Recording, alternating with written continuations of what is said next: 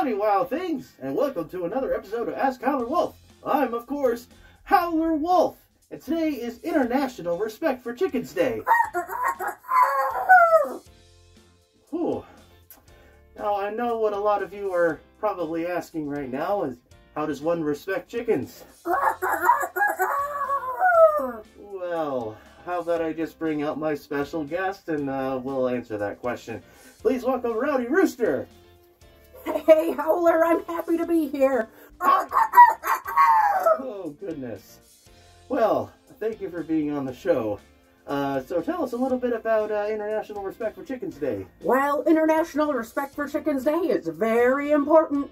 A lot of people love chickens. After all, we're very charming. And we give humans a lot of food. But a lot of people who want to keep chickens don't really know how.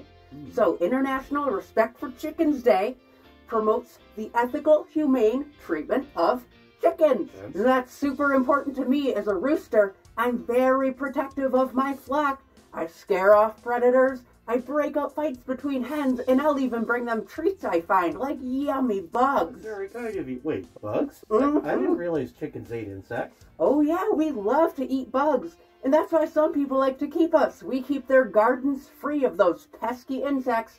And we, add fertilizer. Ah, fertilizer. Always important in a garden. For sure. So what's with all the crow in there, Rowdy? Oh, crowing is very important for roosters. I use my crow when I wake up in the morning. I use it to scare off predators. I use it to communicate to other chickens. I crow all day, every day, for all sorts of reasons. Well, that was rather enlightening. I learned way more about chickens and how to take care of them than I ever thought I would in my entire life. Hey, glad I could help. I wonder if I could set up my own chicken coop. Well, until next time, stay wild and stay curious.